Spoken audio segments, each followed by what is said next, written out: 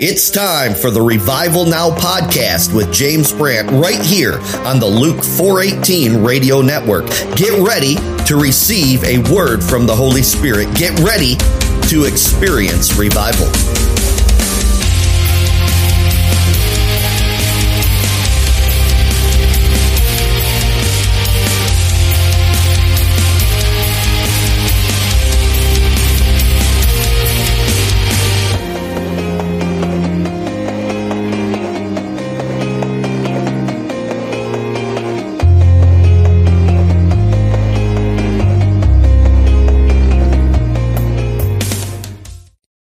Psalm 34:7. Here we go.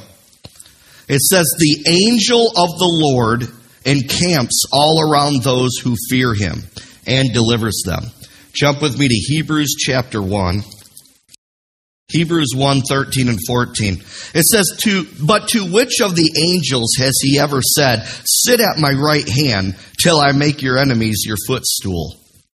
Are they not all ministering spirits sent forth to minister for those who will inherit salvation?"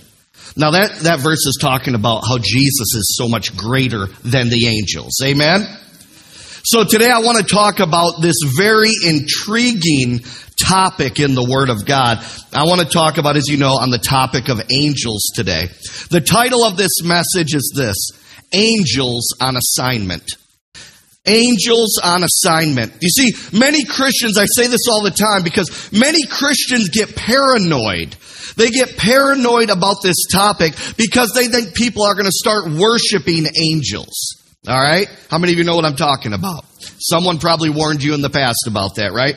But here's what's going on. The enemy is trying to scare Christians out of knowing more about the resources that are available to us in the kingdom of God. If there's a topic in the Word of God, how many of you know it's fair game? It's fair game. Obviously, if God put it in His Word, He wants us to know a little something about it. And there's a good reason why, which I'm going to talk about here. But how many of you know people can, of course, get caught up in the flesh on any topic? Say any topic. Not just angels, on any topic. So here is my warning and boundary on this topic of angels. You must understand that angels and every spiritual being in the spirit realm, they are created beings just like you and I. They are created beings, okay? Now, there are different levels, different ranks of angels or ministering spirits, okay? So when I say angels or ministering spirits, I'm kind of using that interchangeably. Now, the word minister, they're ministering spirits, all right? The word minister is defined as this: to attend to the needs of someone. To attend to the needs of someone. They are ministering spirits. They attend to the needs of us. See, here's the deal. The devil doesn't want you to know this. So angels are sent to attend to our needs, and they are to minister, the Word of God says, to the heirs of salvation. All right? Now, there's different sizes and shapes of angels. On the angelic encounters I've had, I've seen many different shapes and sizes. I mean, I'm telling you right now, some wouldn't be able to take what I would say to you because maybe you're not spiritually strong enough to handle it. You'll think it's kind of stupid, but I don't care. I seen what I seen. I know what I know. Amen? There's times when I was in Big Rapids during that time. Wasn't that amazing? Supernatural. Supernatural. We'd be walking in the sanctuary, and I would see like helicopter-looking things going around and around. We would see them manifest like lightning in the sanctuary. I've seen one angel. I was just telling Jeff and Jamie this morning. I seen one when I was walking in the sanctuary praying. That one, it was just a short thing, and it had wings flapping, and it went above the sanctuary doors. And I kid you not, God is my witness. It had like a bucket, and it went above the door, and it went like this, and gold dust started falling to the ground. The spirit realm is so deep You can't even imagine. I mean, it's beyond your wildest imagination what God has created, okay? I just tell you that to say that it is deep, and God's angels are absolutely amazing, amen? But even more amazing is the God that created them. Are you following me? So the thing that's so intriguing about angels, about ministering spirits, is the supernatural aspect of them. They are very supernatural. Amen? They are powerful, and they carry with them, here's what it is. The angels carry with them the presence of God on them. Why? Because they're constantly traveling between heaven and earth. So when they come to earth, they have the presence of heaven, the presence of God upon them. In fact, living creatures, the Word of God's very clear that living creatures, when God's presence manifests, that they are, what's the word I want to look for? They usher in the presence of God. Where the glory goes, they go. When you feel the presence of God, there's angels in the room. It's not just God. It's the presence of angels that have the presence of God on them. I'm speaking some deep things. Are you guys all right this morning? Can you handle it? Okay. I'm trying to help you out. I'm trying to give you a deeper understanding of what's going on in the spirit realm, the invisible realm around us. Amen. Gabriel, when he appeared to Zechariah, he said, I am Gabriel, and I stood in the presence of God. They're coming, Jacob's ladder, going to and from between heaven and earth. Are you following me? So there is an awe. There is an awe about angels that has a potential to tug on your flesh to get you to focus on them instead of God and His Word. But I will tell you this, anytime someone had an encounter with them, it was an amazing experience. It was life-changing. The Word of God came alive to them. Amen? Whenever a person would try to bow down and worship the angel always corrected them and says, don't do that for me, worship God. See, I'm coming from this whole topic from the Word of God perspective. I'm not pulling you into something that's not Word. I'm a Word man. Are you following me? Amen. So all of the angelic encounters that I've ever had in my life, here's what happened. It didn't tug on my flesh. Here's what happened. It drew me closer to God. It made me realize how awesome God is in creating all these things. It gave me an awe of God. It drew me closer to Him. Amen? And I think it's a matter of this too. It's a matter of spiritual maturity in a person, right? A spiritual mature Christian will always keep in mind and focus and direct their praise and worship to God and not to the created thing. Are you following me? We worship the Creator. So I think there's a sense of spiritual maturity that kind of plays into that as well. But if you desire to have angelic assistance in your life, does anybody desire to have angelic assistance in your life? Okay. You need to keep God at the center of your praise and worship and not the angels. In fact, if they are the center and not God, it will make them back off. It'll make them back off. Because they know, here's what they have a revelation of, the holiness of God. They know that God is greater than anything. They have that revelation. Now, we as humans, we kind of deal with the flesh and all these fleshly things that we got to root out. Are you following me? But they have pure knowledge and understanding of the holiness of God. And none of that worship goes to the created thing, but to the Creator. Amen? So the Holy Spirit gave me some important points to share with you today about this topic of angels and their function in our life. Okay? Let's jump right into this. Why should we know and study this biblical topic of angels? Why? Some of you are saying, why do we even talk about it, right? Because we need to know, like I said earlier, we need to know what is available to us in the kingdom of God. All right? They are co-laborers with us in the advancement of the kingdom. I want to know that I'm not hindering their job. They're not going to hinder my job, but I don't want to hinder their job in the spirit realm. Are you following me? We need to know their function and the role they play so we can promote and not hinder them in our life. I don't know about you, but I want to co-labor with them to advance the kingdom. I don't want to stop it because I don't know. about you, but if you watch the news lately, we need all the supernatural help we can get. We need all the supernatural help we can get. So if you view them, angels, ministering spirits, as fellow laborers in the kingdom of God, it will prevent you from falling into the worship of them. We're just working together on one purpose, to advance the gospel of Jesus Christ and the kingdom of God. Amen? So we need to focus on their creator. But again, God obviously wants us to know some things about angels because the Word of God mentions them, and there are quite a few accounts in the Word of God. Have you noticed that? When you read the Word, it talks about angels quite a bit. So angels or ministering spirits, they are technically not male or female. They're neither male nor female, technically. They are spirit beings. Now, when you read the Word, they're portrayed more in a male form, but officially, they're not male or female. Let's look at Psalm 34:7.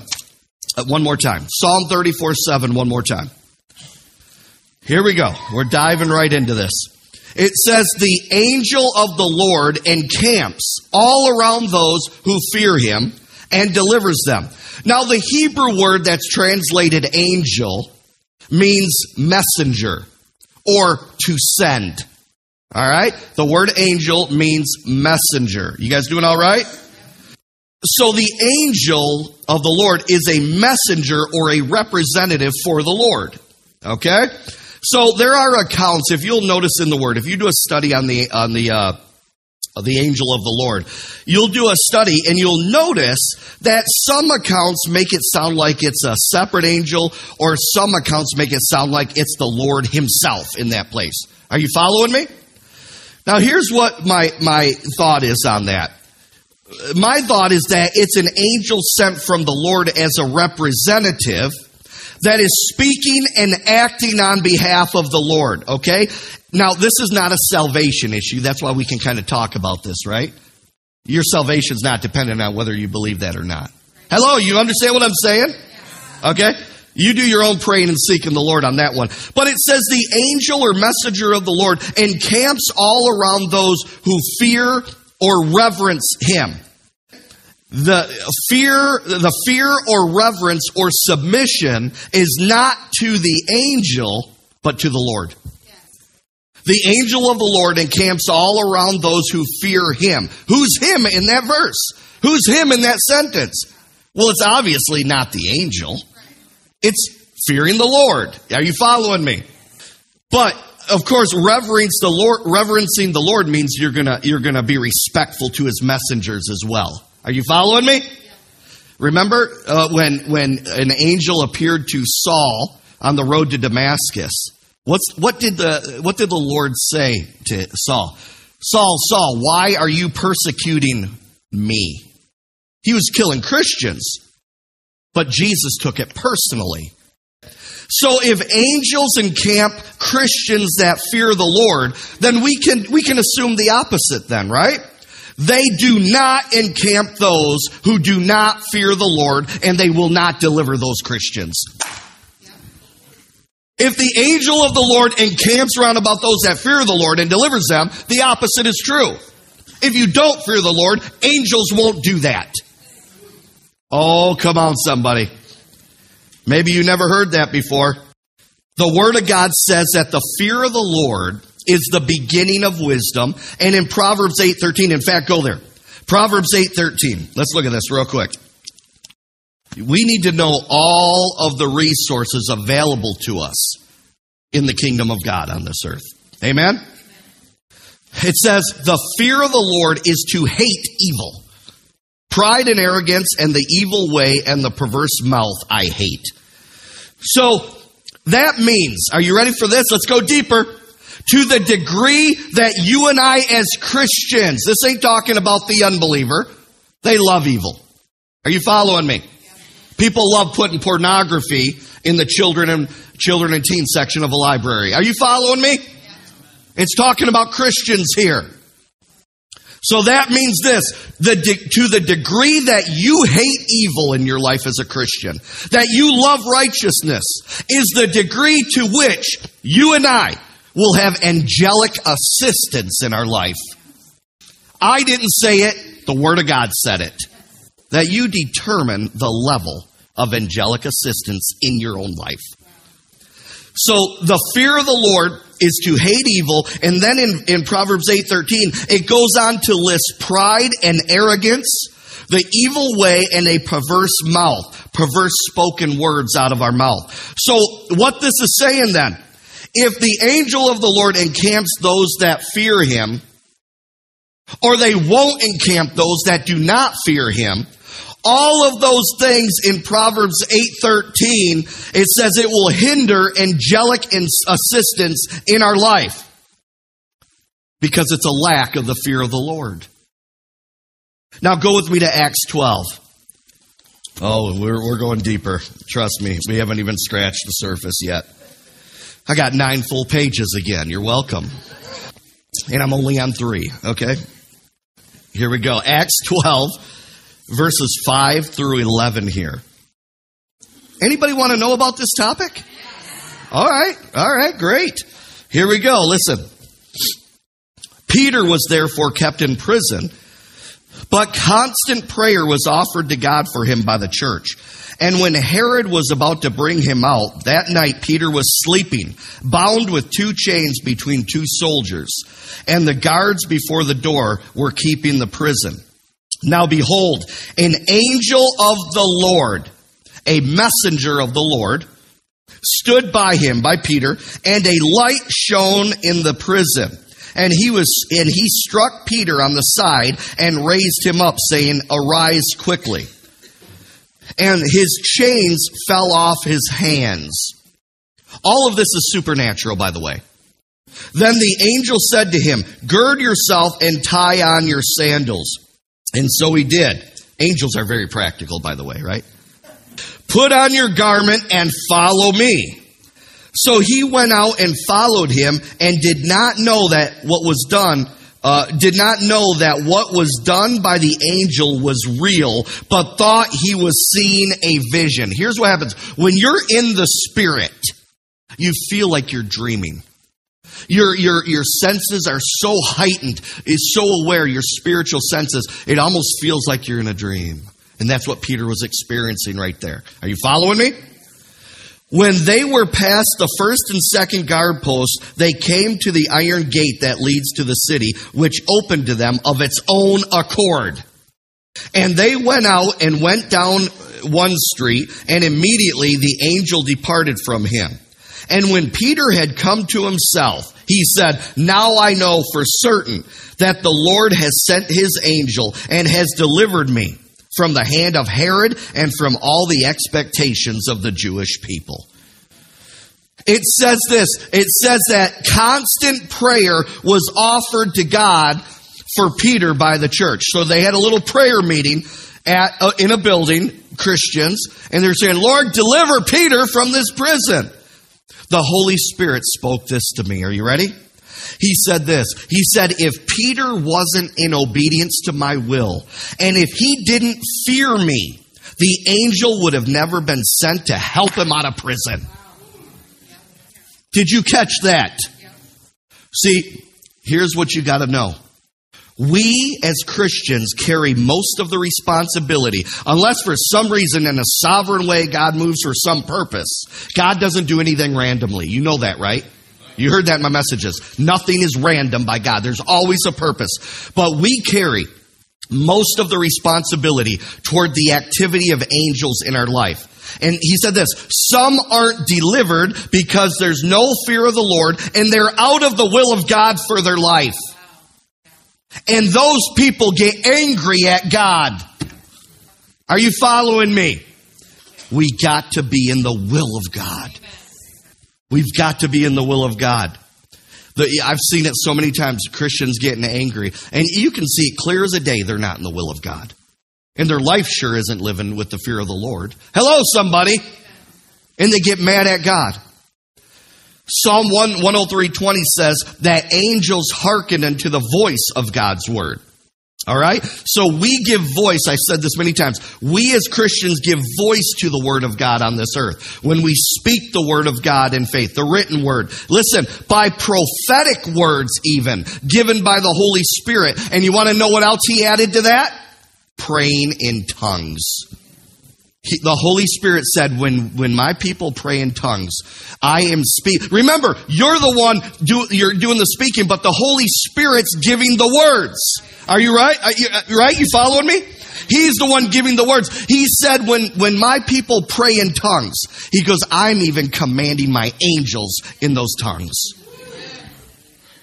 And He told me a long time ago, He said, if my people aren't praying in tongues, you pass up blessings. Because you would have never thought in your natural mind to pray for that certain thing. It takes the Holy Ghost who knows everything to pray the perfect will of God. So here's what the angels hearken to. They hearken to when you speak the written word in faith. They hearken to the prophetic word. Because when you're operating in the prophetic, it's the Holy Spirit speaking through you. You're speaking by inspiration of the Holy Ghost. That's why the enemy hates the written word of God, the prophetic spoken word of God, and tongues. Amen. Yep. Someone getting this? Yes. It's interesting how it says, if you pray in the tongues, or if you speak in the tongues of what? Men and of angels. So there's a reason why the Word of God, when it talks about the gifts of the Spirit, all right, there's a reason why it says to desire earnestly the best gifts. And what does he go on to say? Especially to prophesy. What does that mean? It means especially desire to have the inspiration of the Holy Spirit speaking through you. Because that's when it shifts things in the natural realm. Amen? Now, go to Isaiah 54:17. Let me show you something here. I need you to get this. Listen, a disciple will want to know about this. A disciple wants to know, Lord, what do I have? What do I have? What resources do I have? What's backing me up in this spiritual battle that I'm on in this earth? Are you following me? A disciple wants to know everything. Amen?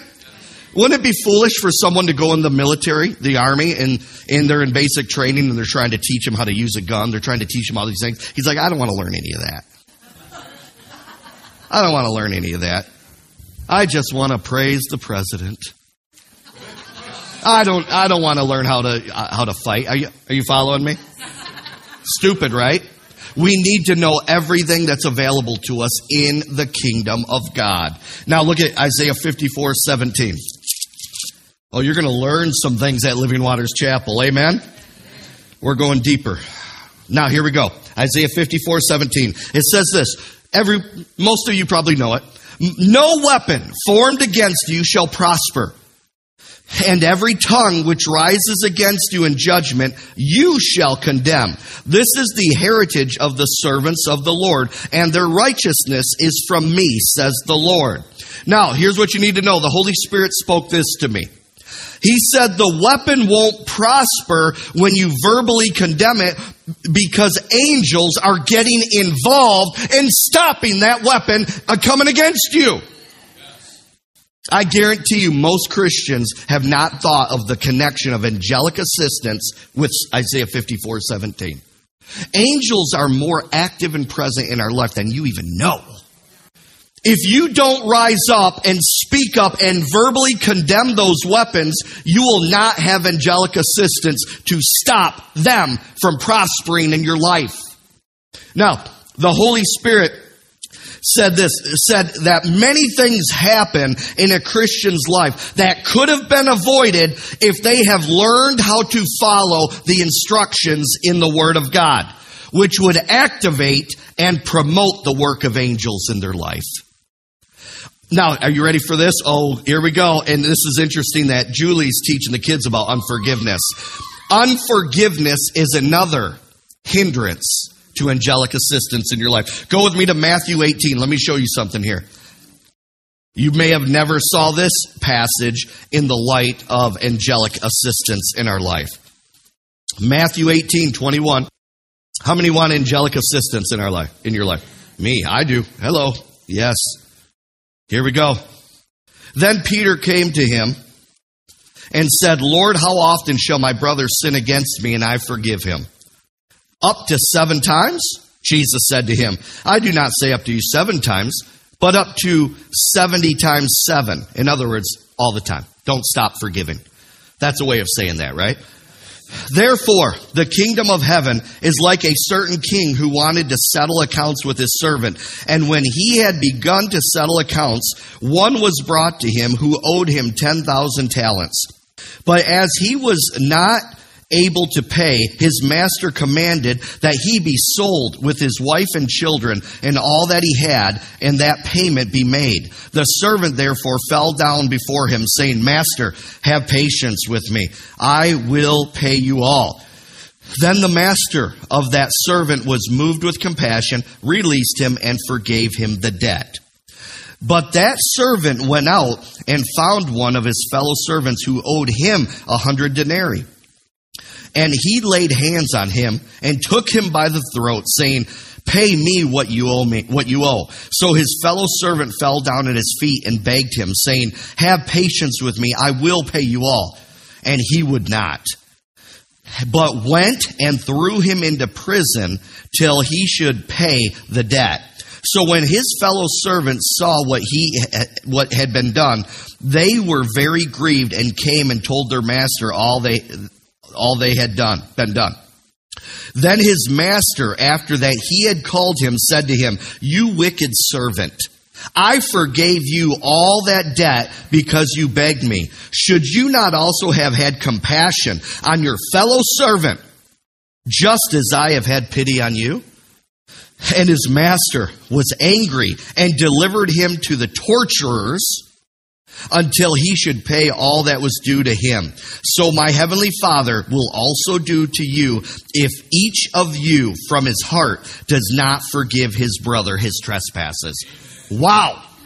Do I even need to even go on about this? I will, because I want to tie it into something. But that's powerful. Amen. The word speaks for itself. Amen. The unforgiving servant had a problem not forgiving a person that owed him money, right? Verse 35 says something very interesting that's key. He said this. It says that we are to forgive from our heart. Oh, come on, here we go. We are to forgive from our heart. What does that mean? The unforgiving servant, here's what the unforgiving servant did. He kept playing that trespass over and over in his imagination, in his thought life, in his heart. The Holy Spirit spoke this to me. He said, if a person keeps playing a trespass or the wrong of another individual against them in their imagination, they have not forgiven that person. That offense is still active in their heart. Oh boy, it's getting quiet in here. How do I know, Pastor James? How do I know if I've forgiven? If it stops playing in your imagination.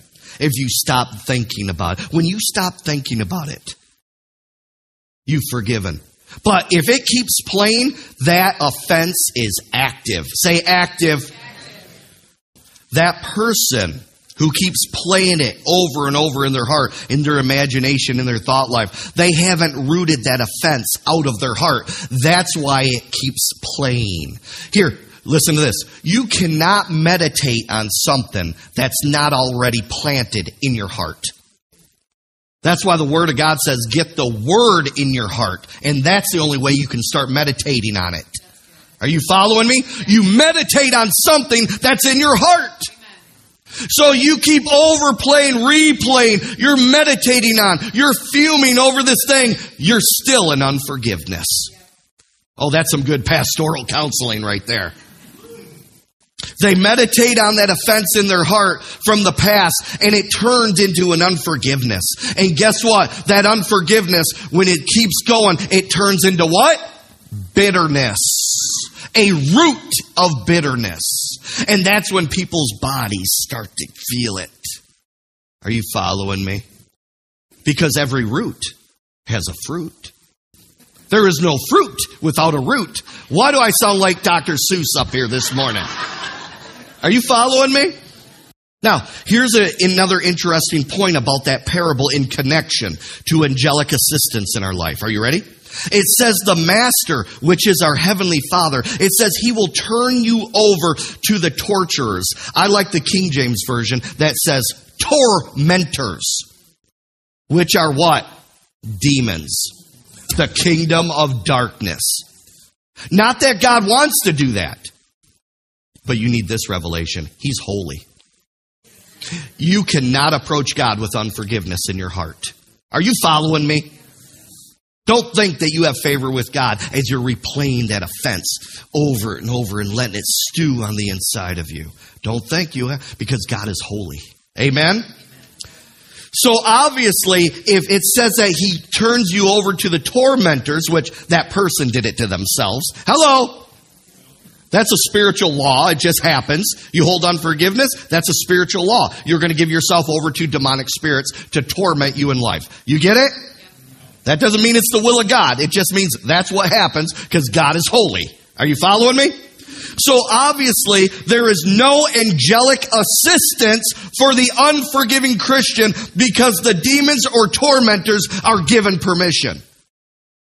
If angels had permission, they would hold off the tormentors. Are you following me?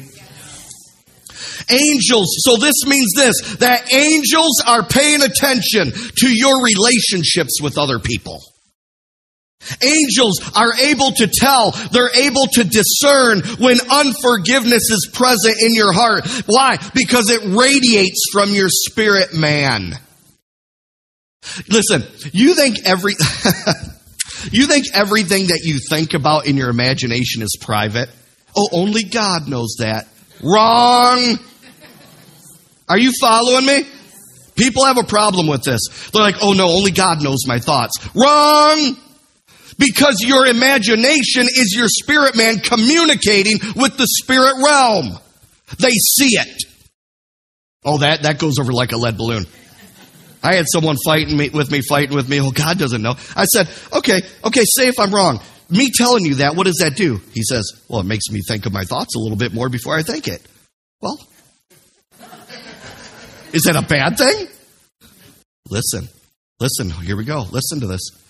So that unforgiveness radiates from your spirit man, okay? In fact, we'll get there. Listen. Thank you, Holy Ghost. The Word of God is light. The Bible says, the Word is light, right? It's a light unto your feet, right? A light unto your path. When you meditate on the Word of God, when you speak the Word of God, when you act on the Word of God, your spirit man is full of light. Are you following me? This ain't New Age. This is the Word. Hello, somebody. Some of y'all are all paranoid. See, this is what the devil did. It made Christians paranoid to talk about the supernatural because the New Age has hijacked it and they simply tried to take God out of it. Are you following me? So angels, by the way, are spirit beings. They are full of light.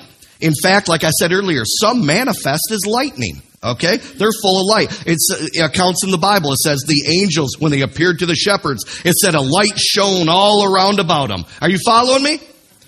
Angels are attracted and drawn to the light of God's Word.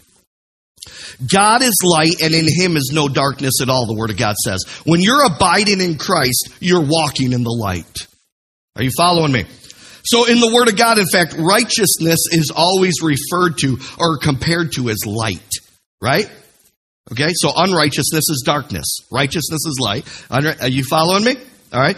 Now, look at this. 2 Corinthians chapter 11 talks about false apostles and deceitful workers. It says transforming themselves into apostles of Christ. And then it says, and no marvel, because Satan himself transforms himself into an angel of light. That literally means he masquerades as an angel of light. But he can't hide the darkness that's made up in him since he rebelled against God. Are you following me? So it's evident in the spirit realm when someone's walking in the light or they're in darkness. Angels see it and know it. Are you following me? I mean, heck, we know it. When you're around someone who's filthy and into stuff they shouldn't be, you can feel a dirty presence on them. Are you following me? Yeah. You can discern it. Amen. I know when someone comes up to me, pastoring, and they come up to me, and you can just tell there's a darkness about them if they're not walking with the Lord. Amen? Are you doing all right?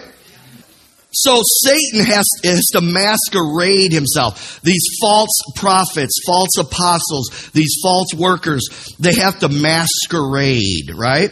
So meaning their true identity is spiritual darkness. So angels can see the difference in the spiritual realm. Now, so angels have one mission, and it's to minister for and to Christians that are abiding in Christ, abiding in the will of God, or walking in the light. Angels are sent to help you to fulfill the will of God for your life. That's why it's so dangerous to be out of the will of God for your life, because you're hindering heaven's resources from helping you. Now, let's talk about guardian angels.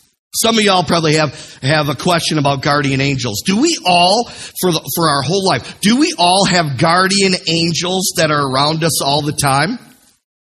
You believe that, right? We're all taught that, right? We all have guardian angels. Unless the Lord specifically assigns one for a mission, I do not believe that we do.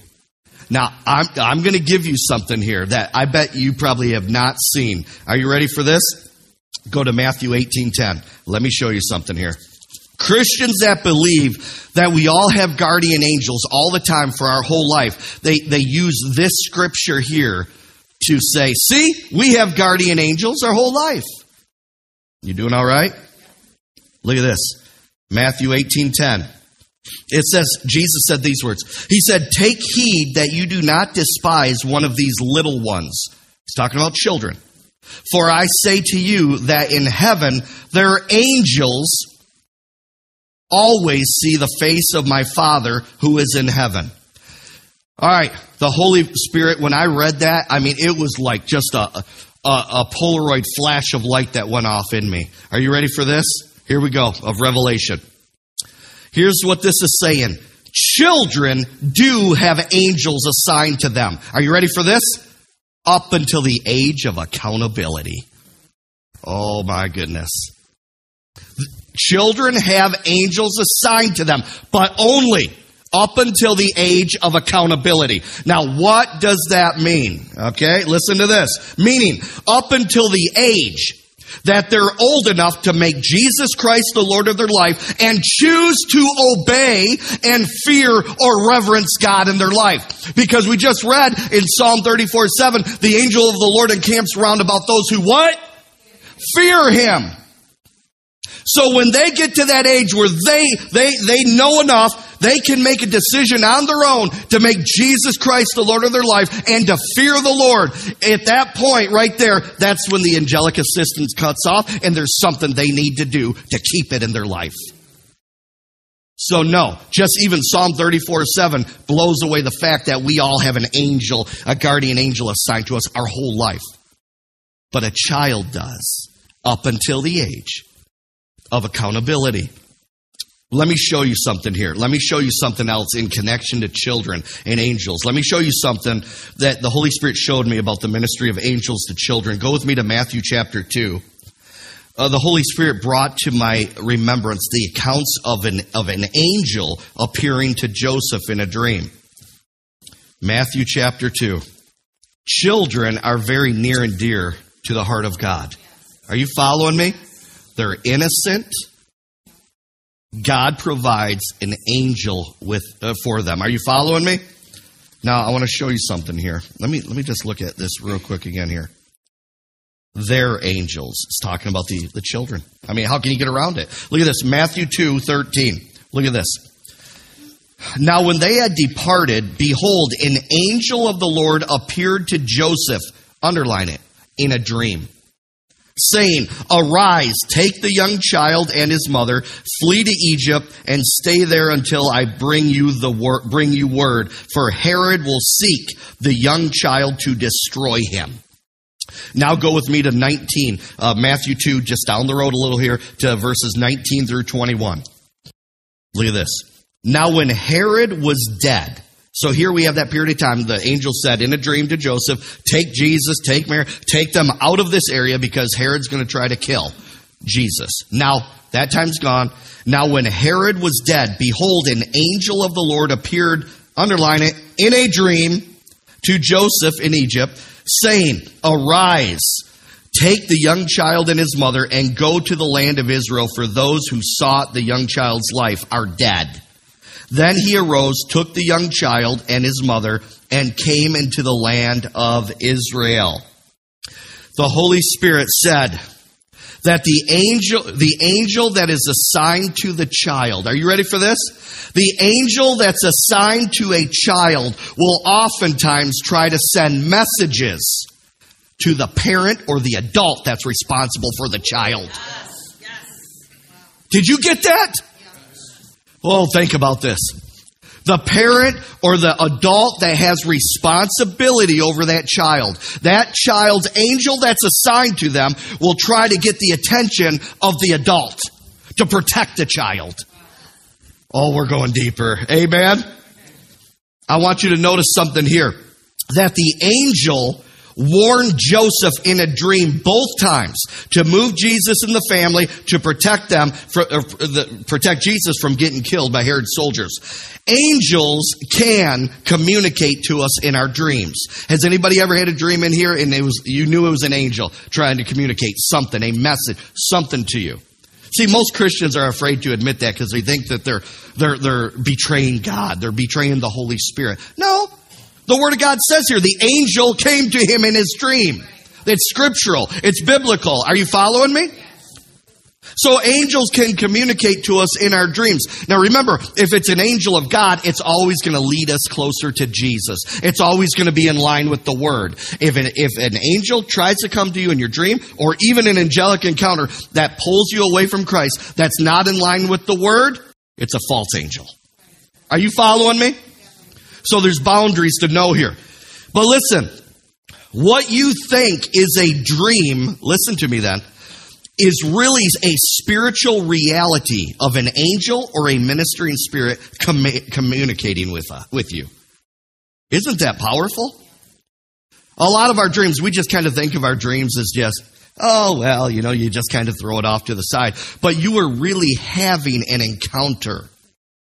You were having spiritual reality. You were having an encounter with an angelic being. You were having an encounter with the Holy Spirit. You were having with Jesus even in a dream. Are you following me?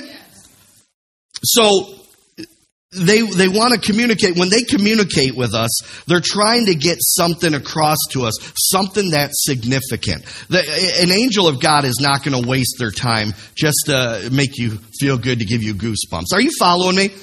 If they appear to you, if you have an encounter with them, if they're coming to you in your dreams and they're trying to tell you something, there's a good reason. There is a purpose. Amen? Now, I want you to notice something else. That communication from the angel did not happen in Joseph's brain, but rather in his spirit man that does not sleep. If he was sleeping, it obviously was not taking place in his fleshly brain. Which tells me this, that your dreams, your imagination are spiritual and they never sleep. Your dream world, your imagination, your spirit man never sleeps. So we know that this message wasn't received through his brain because it said he came in through the dream. So communication in your spirit man is connected to your imagination. Your imagination is the movie screen of your spirit man. Are you following me? The Holy Spirit, angels, demon spirits, unfortunately, they try to communicate with us through your imagination. The Holy Spirit, listen, demons and the kingdom of darkness, they try to communicate with us as well. And that's why people's imaginations are out of control. Their thought life is out of control because they're trying to take hold of, they're trying to influence us and communicate with us from the wrong kingdom. Now listen to me, we're going to go deeper. If we would pay attention to the thoughts that flow through our thought life, through our imagination, we would realize that the Holy Spirit, angels, and even demons, they're trying to constantly communicate and influence us from the spirit realm. What's my scriptural evidence on that? 2 Corinthians 10:5. 2 Corinthians 10:5 in the King James Version tells us this. It says to cast down what? Imaginations. And it tells us to cast down imaginations after it says you're not warring in the flesh, but you're warring in the spirit. And so it connects the imagination with the spirit realm, with your spirit man. Are you following this? I'm trying to help. Listen, I'm telling you, if you will pay attention to what thoughts are flowing and what pictures are coming into your mind, you will be able to reject the things from the enemy a lot quicker and receive what is from God. Amen? So the imagination is for spiritual communication. Say that. Say the imagination is for spiritual communication. All right? So it's the movie screen of our spirit man. That is communication to and from the spirit realm. Listen, here's what you got to understand. You're not just receiving a message. When you're thinking something, when you meditate on the word, when you're sending a message. Your imagination is it's your receiver and your transmitter. Faith is the evidence of things hoped for, the evidence of things not seen. Guess what? The evidence. So we stand on the word, right? The promises of the word are spiritual blessings. What's the evidence of things not seen? When you start to see it in your imagination, you can see yourself walking in on it, on that blessing. Are you following me? This is why you see a level of these Tony Robbins and these new age people and stuff and motivational speakers. Here's what they did. You see them have a level of success in the natural realm because they've taken a piece, parts of the word, these spiritual laws, and they put them into motion, but they're doing it without Christ. While the church is too paranoid to hear about it because, that's new age. No, it's not. The devil wants to keep you dumb. The devil wants to keep you stupid from these things. Are you following me? The evidence of things not seen. Not seen is talking about your physical eye. Not seen in the natural realm. But you see it in your imagination, in your spirit realm. So when you are picturing yourself, when you read the word and you see a promise and you start to picture yourself, you're transmitting that thing out into the realm of the spirit. And that's something that the angels want to get involved in. Are you following me? Man, we're going deep today. Hallelujah. The imagination is for spiritual communication. I was ministering a while back to some precious lady at the altar. She had something going on in her physical body. And I said, okay, I need you to, picture yourself. Jesus took stripes on his back. Picture yourself being healed. Can you picture yourself? And she's like, no, I can't picture it. It's like there's a total block right there. We know who that is, right? I said, okay, let's do a little exercise. At least picture a pink elephant for me. I can't do it. Immediately, she just shut it down. She couldn't do it. You know there's a demon involved with that then. There's a demon blocking it. Are you following me? We got to learn how to use our imagination. God created our imagination, and He gave it to, that's our spiritual form of communication, right? So remember, your spirit man, your thought life, your imagination connects with the kingdom of God. And then we need to speak something. Something has to come through your physical body for it to impact the natural realm, either in spoken words or in action. I know, it's deep. It's deep, but we got to learn these things as Christians. We can't let the kingdom of darkness take all of this while we sit back and get our butts kicked. Amen. So the enemy is always trying to attack and influence us to give into negativity, to give into sin, to give into distractions for this reason, and maybe a reason you've never considered. Ready? To hinder and cut off the help of angels in your life. When Daniel started praying, it said God released an angel immediately to send the revelation of what Daniel was seeking. But then it said a demonic spirit hindered that angel from coming. A demonic spirit, a principality, the kingdom of darkness was hindering it, not God. So Daniel fasted and prayed for 21 days. That fasting and prayer, listen, it caused the angel, God's angel, to overcome the kingdom of darkness, which means that our actions on earth controls, come on, the strength of those angels. Are you following me? Is this not mind-boggling? I mean, see, we just thought, if I need an angel, God's just going to do it. No. We have a part to play in this whole thing. Okay, that's why we don't fall into fear. That's why we don't fall into negativity. Amen? Don't ever forget this. The activity and functions of angels in your life is more dependent upon your thoughts, your words, your actions, more than they are on God doing something for you. Or randomly doing something for you. Now go with me to Mark chapter 1. Mark chapter 1.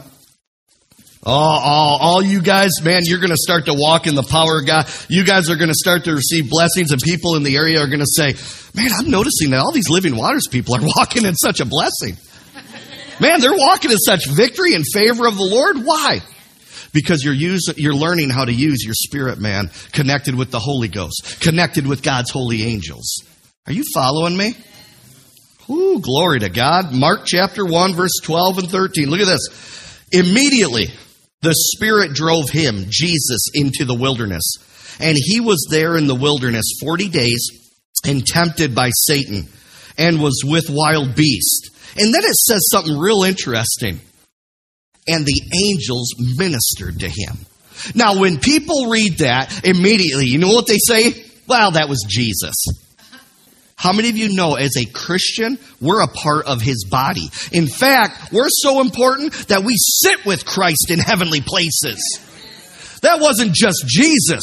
This is available for the whole body of Christ. You understand that?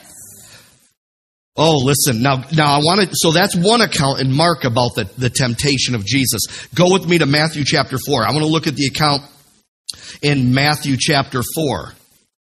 Matthew chapter 4. Verses 10 and 11, just 2 verses.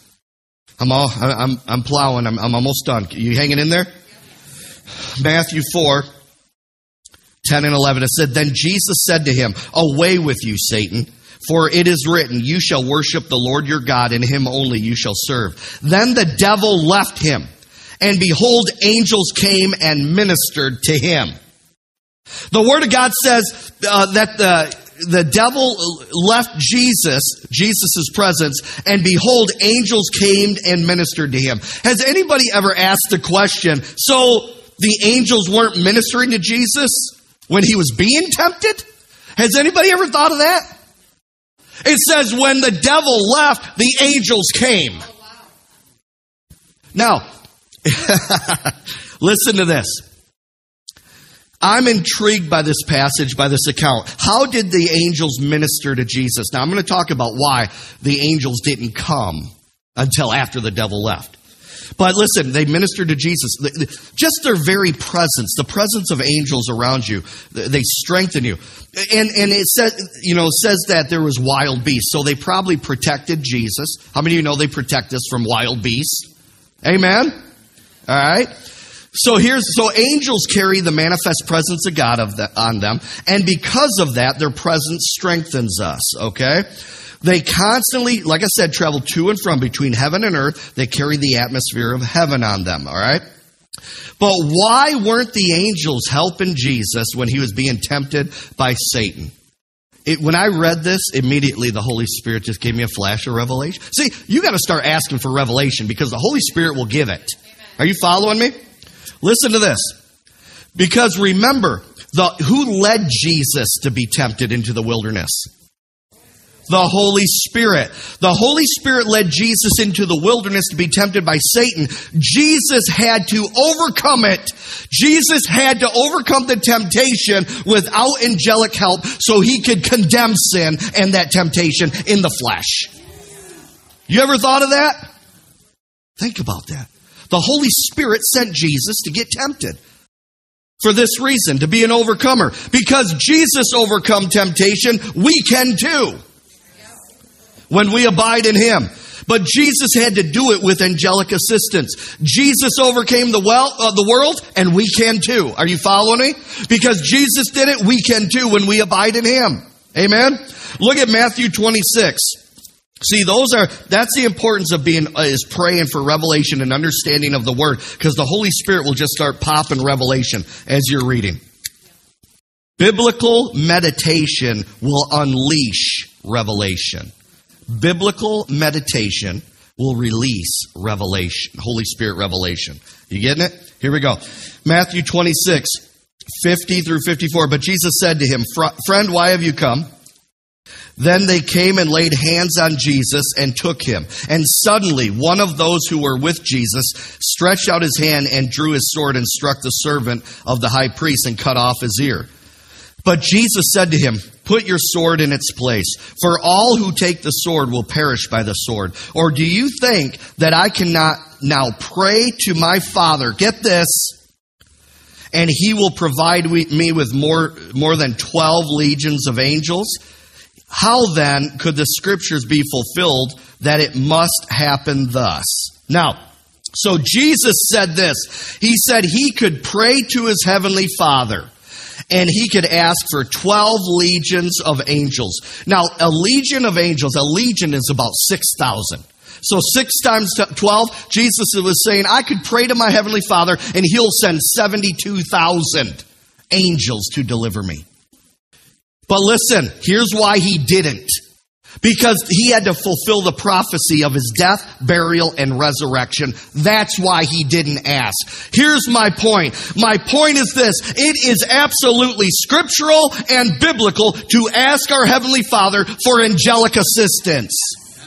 Jesus didn't do it because He had to die. That's the only reason why He didn't. Are you following me?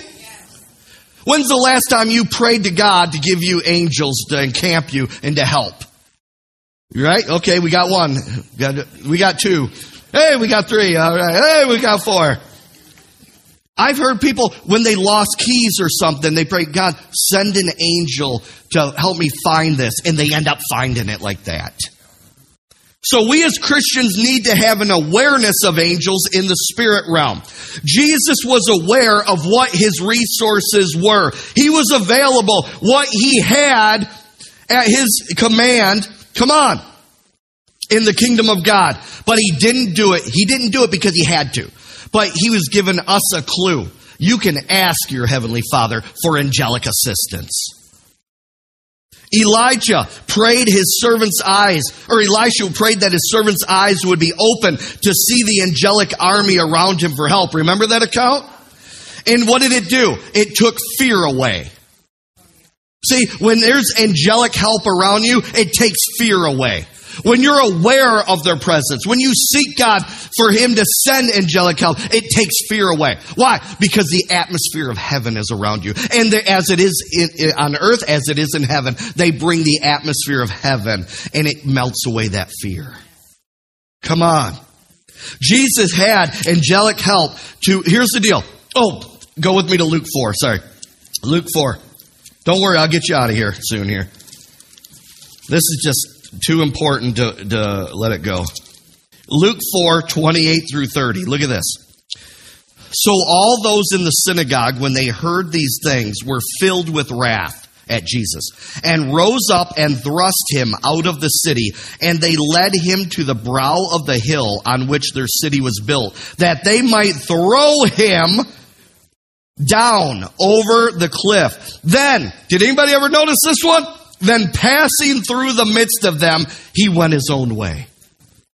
Jesus had angelic help to make Him invisible to His haters that were trying to kill Him and throw Him over the cliff. See, that was supernatural angelic help in action. And now I've heard testimonies where there were missionaries, where soldiers were coming to get them. They were looking for them. And they were standing right there. And the people walked right on by just like they were invisible. Angels were surrounding them and making them invisible. I'm telling you, we need that kind of divine protection in this day that we're heading in. Amen? Look at Hebrews 13, 1 and 2. We're going to need more angelic assistance, not less. Amen? In these end times. You need to be aware of it and start believing it. Hebrews 13, verses 1 and 2.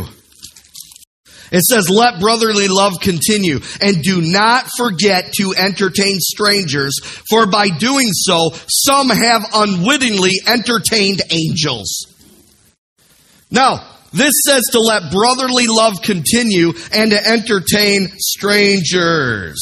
Now, and I'm on my last page right there, I promise. Here we go. Now, so walking in brotherly love and entertaining strangers could possibly lead to an angelic encounter in your life.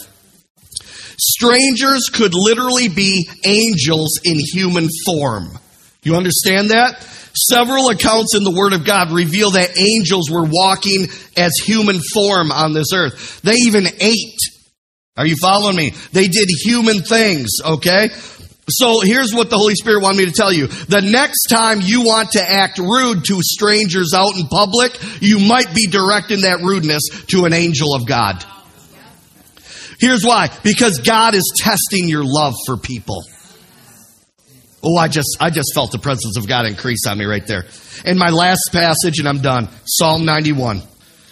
Psalm 91. You better be careful who you're being rude to out in public, because not only do you represent Jesus, that should be good enough reason, but you might also be being rude to one of his angels. Psalm 91. He who dwells in the secret place of the Most High shall abide under the shadow of the Almighty. I will say of the Lord, he is my refuge and my fortress. My God, in him I will trust. Surely he shall deliver you from the snare of the fowler and from the perilous pestilence. He shall cover you with his feathers, and under his wings you shall take refuge. His truth shall be your shield and buckler. You shall not be afraid for the terror by night, nor for the arrow that flies by day, nor for the pestilence that walks in darkness, nor of the destruction that lays waste at noonday. 1,000 may fall at your side, and 10,000 at your right hand, but it shall not come near you. Only with your eyes you will look and see the reward of the wicked. Because you have made the Lord, who is my refuge, even the Most High, your dwelling place, no evil shall befall you. I want to point out real quick, all of these blessings of Psalm 91, the Holy Spirit spoke this to me. It's angelic assistance. All of these blessings is angels doing this to protect you. It says, verse 10, no evil shall befall you, nor shall any plague come near your dwelling. For he shall give his angels charge over you, to keep you in all your ways. In their hands they shall bear you up, lest you dash your foot against the stone. You shall tread upon the lion and the cobra, the young lion and the serpent. You shall trample underfoot. Because he has set his love upon me, therefore I will deliver him. I will set him on high, because he has known my name. The Lord's taking credit, you understand, because the Lord created the angels. If the angels help you, God gets the credit, not the angels. Are you following me? But the angels are doing the work of your protection here. I will set him on high because he has known my name. He shall call upon me and I will answer him. I will be with him in trouble and I will deliver him and honor him with long life. I will satisfy him and show him my salvation. I want you to notice, make a note to yourself when you go home this week, the conditions of all of those benefits of protection hinge on the scripture of the verses, verse 9 and 14 through 16. All the conditions of safety and protection are based on the conditions of verse 9 and 14 through 16. Because you have made the Lord, who is my refuge, even the Most High, your dwelling place. Notice it says dwelling place. You're consistently abiding in him. And in the New Testament, that means abiding in who? Christ. Amen. It means not to go back and forth between the flesh, the devil, and God. It means abiding, remaining faithful. And if you will do that and you set your love upon God, it says all of these benefits, I will give angels charge over you. I will command them to watch over you, and they will deliver you from anything the enemy would try to do. Amen. Let's stand up in this place. Hallelujah. Thank you, Lord.